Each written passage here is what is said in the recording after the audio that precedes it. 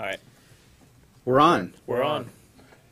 Well, hello, all you DTLT Today fans out there. We know there's at least a couple of you. And probably a few And we Coca-Cola love you. fans as well.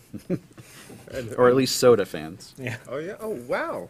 Look at I that. think I'll have a Coke. Oh. Nothing like a good Coke I've had too many already today, so to I'm gonna pass. lubricate a conversation. You couldn't resist the lure, could you? I fucking love Coke. All right. What are we talking about? Well, yesterday we talked a little bit about the what did we talk about yesterday? The MOOCs or follow up to the follow up to the MOOCs, sort of. I'm sorry. Let's go back a day. We talked about a little bit about assessment, Right. the assessment report, and Yeah. how we were going to maybe change how our division, how Ed Tech division should be It was assessed. a typical conversation on assessment. You talk a lot and nothing gets done. Right. Exactly. Yeah, So but now maybe assessment. today we can talk a little bit about, doing something and not necessarily needing to be assessed, or assessment in a different way. That's right. My thinking was to talk today about a subject that piggybacks on the other stuff, and I think that's what we've done so far. We don't have to keep doing this, but I just thought it was kind of I enjoyed- interesting. I enjoy piggybacking. Okay, good. I'm right My bu- bag is killing me. I'm right behind you. in I'll that, so carry you let's- both then. Okay. That's right. Why don't you? So today I discovered, and a happy discovery, Gardner Campbell had an article in the Campus Technology, at least the online, I assume that the printed version comes out soon as well, entitled Narrate, Curate, Share, How Blogging Can Catalyze Learning. And after yesterday's discussion, one of our faithful audience members, not trivial, That's right. Michael Branson Smith, Michael Bryant. had given us a link to a CUNY professor, right? Yeah. John Ugaretz? Joe. Joe Who's Ugaretz. actually the director of technology for the Honors College right now. He runs the Technology Instructional Fellows, Instructional Technology Fellows, which I was a part of at CUNY. Okay. So he wrote, or CUNY. I guess this is back in April, but he talked about this idea of collect, reflect, present, which I've kind of thought, it's the same kind of basic concept. Right. That's right. And one of my favorite quotes from what he talked about is to promote this alternate assessment where learners and learning are explored and understood and not just rated and scored. Yeah. And so kind of today what we're talking about is, why blogging? Why would we blog, and how do we get students motivated to blog? Right, and That's he right. pointed out right from the get-go that every school that he's brought it to, of course, Mary Washington, and then Baylor, and now Virginia Tech, they instantly go to FERPA, to how do you grade a blog? How do you motivate students to do it? Is it voluntary? Are you forcing them to do it? If it's forced, is that a good thing or not? Right.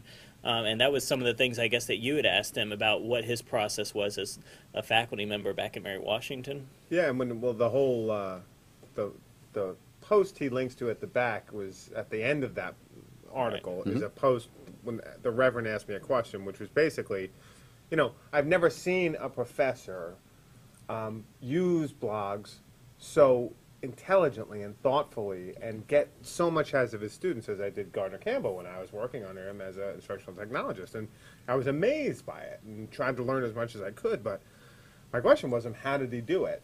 And I think the way he did it and the way he kind of framed it, and he talks about that in the post, I'd read that, but it was always not about, here's the prescription, here's what you need to do.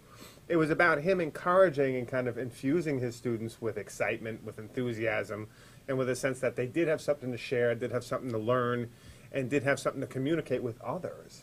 And I think there's that, and that's an intangible. Right. And then you take that and you bring in kind of the network effects to a community, to an institution, and beyond. And then you start to see that blogging as a means of assessing a community's health. That's that whole Right. APGAR test he talks about. But the health of an institution is huge. I mean, there's a whole different set of assessment that I would love to put time in that regard. Exactly. I liked, we talked yesterday a little bit about the kind of the corporate approach to education. And what I liked about Gardner's kind of framing of all of this is the idea that a citizen is contributing to the human record. And that was a kind of a direct quote from his article. You know, talk about assessment. You know, how someone can add value to society is, I think, really what we're after here, as opposed to just kind of what students can get out of it for themselves and then leave and take whatever that is with them. So that's what's great about Gardner, is Gardner always brings everything to the next level. Right. It's like, it's not simply about business semantics or business kind of dynamics or data or anything. It's about the humanistic endeavor to make this place and our thinking and our world better in some, you know, real way. Right. And so he brings that to it, and then you want to get behind a guy like that who thinks about, you know, assessment as it is going to make our world and our people and our culture greater and richer and stuff. You never hear that talked about when we talk about assessment. It's always like, did the students have X? Did they have Y? You know, were they fed properly? You know, are bones showing in their ribs? It's like, what? You know, it has nothing to do with the kind of pleasure and meaning of life. Well, I love when he talks about the share part of it, you know, which really gets back to the why you do this. You share it out, and that's really where the power is behind it. And he points to Alan Levine's Amazing Stories of Openness, and says, go there, and I'll link to that in the show notes as well. If you want to see what power blogs can have, what, you know, what strength can be behind it when you put your stuff out there, then that's the perfect example, is this cumulative list of videos that he had taken of people just putting their stuff out there and these amazing things that have happened because of it. Sure. And he drives home the point about learners becoming aware of where they fit in into the larger scheme of things, you know, in regarding those contributions that they're making. Absolutely. And it's another, you know, it's this meta level, as he calls it, of where their learning, you know, can grow to and expand to.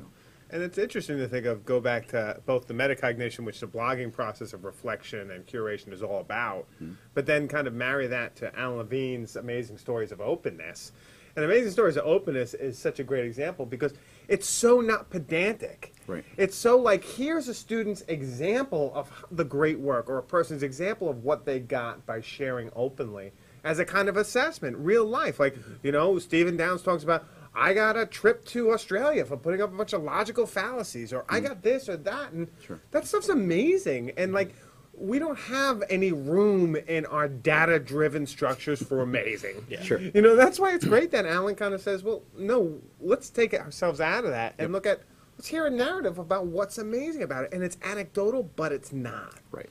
But but in those anecdotes, we immediately see the value. And we, at Mary Washington, we always, when we talk about blogs at Mary Washington, we always tell the story about the student who was in theater class, who was directing a play, and she was really struggling with how it was going, how she was setting up the production of it, how it should be directed, what the characters meant to each other, and really trying to figure things out. And she gets a comment from the playwright, and the playwright kind of says, you're on the right track, you're doing great, it's great to see how you're interpreting this, go with your feelings.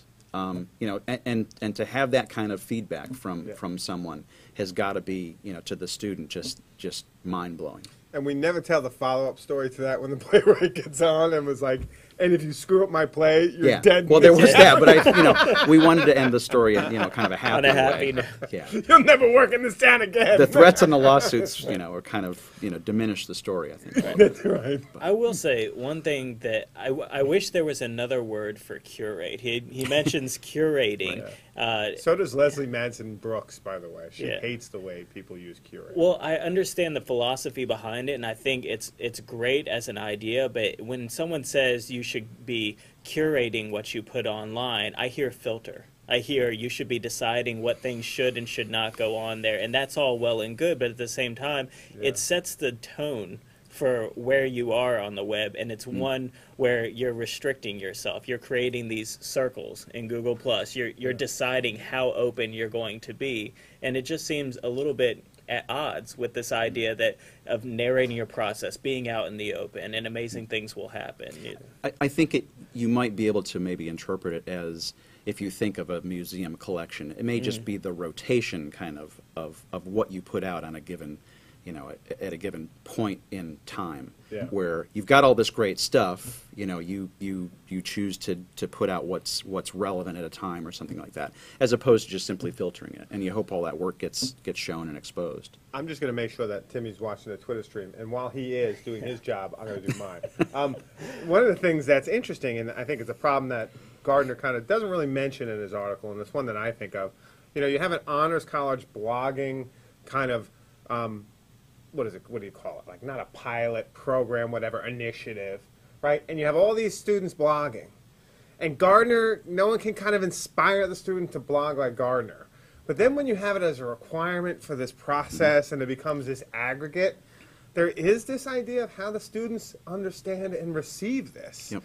And how they understand blogging. And one of the things that's kind of interesting is how do you kind of from the beginning help them to understand that this is a valuable process and that blogging isn't just another thing you got to do. I mean, we've talked about this and why blogging sucks, right? Right. Higher ed is. That's right. How do we avoid that on the other side? Because I listen to Gardner talk about blogs all day. Right. But we've also seen the travesty that blogs can become in the wrong hands. So, And Dr. Garcia correctly says that curating, going back to what I was saying, is a lot about after the process, things that are already done, and you're deciding how to archive them and where to put them out. that's a good point. So taking care of what's to be archived is a part of the curation process. Yeah, So I like that. what else? Well, it's to me, it's always an interesting question about how students can get excited about this, and I think one of the things that we deal with constantly is instructors, professors come to us and they say, I think I want to try out blogs. You know, I think I want to do blogs in my class, but, you know, do you have any suggestions as to do this? And I always think to myself, and I don't necessarily ask them directly, but I just think, do you believe in blogs? You know, do you believe in blogs in the first place, or are you skeptical about them? Because if you're skeptical about them, it's not going to be successful. And That's good right. luck trying to get this, you know, any kind of good material out there. You may get some students who want to do this, but not think because of any direction from the That's a faculty. great question. You said, do you blog? Are you modeling the doing it? process for Right. your students? Right. Or are you even going to be in the trenches with them? Or are you just going to tell them, I want you to be doing this, and then, you know, what the hell are you doing? Since we're on a Gardner Campbell themed thing, I'm going to tell you a little Gardner Campbell story that I think Okay. is one of the best that kind of builds into this. I was doing an interview with Gardner with Jerry Bain of EDUCAUSE. And Gardner was talking about this stuff and how some faculty say, let's do blogs, let's do Twitter, let's do wikis, but don't do it themselves. And he used this kind of metaphor, which I think is brilliant, or simile. He's like, that's like saying, you know what, I want you to read Scarlet Letter by Nathaniel Hawthorne. I've read it. I don't really love it. Right. You know, I mean, I thought it was a good book maybe then, but I'm not going to read it again, but I think you should. And if you approach like blogging, like this is something you should do, everyone's doing it. I'm not going to do it because I would never blog, but I think it's a good idea for you to get that experience. What do you think the student's going to be? They're just going to be like, okay, I don't have to blog. Yeah. Yeah.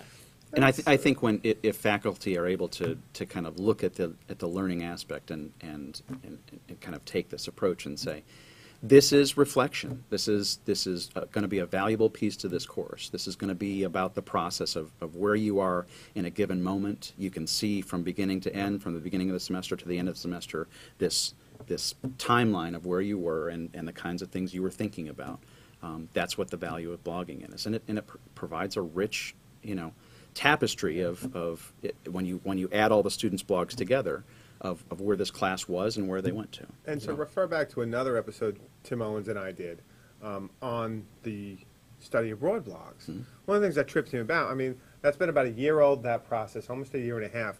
We have like 600 posts, and they're some of the best posts on UMW blogs. They have nothing to do with classes per se. Right. But it's this student really narrating their trip overseas and their experience. And, you know, the images are awesome, the videos are awesome, they're personal, they're usually talking with their family and stuff. But for me, that's some of the most compelling stuff on UMW blogs right now. And that's a good point of also this stuff not just existing within the course itself, but bringing the outside in and pushing the inside out and combining those things, because we don't do this stuff in a vacuum. Yeah. And that's really the point that Gardner always said that I come back to, and I know we have 10 seconds, but a blogging platform that's good should really, in some ways, expose the life of a mind of a university. Yep. And I believe that. Exactly. Yeah. Oh, that makes a It cute does little, actually make a little it sound. does make a little sound. Well, that shows us that our time is up for today. So And there's the how. All right. So on that note, thanks for I joining think we us. should say Yep. always Coca-Cola and peace out.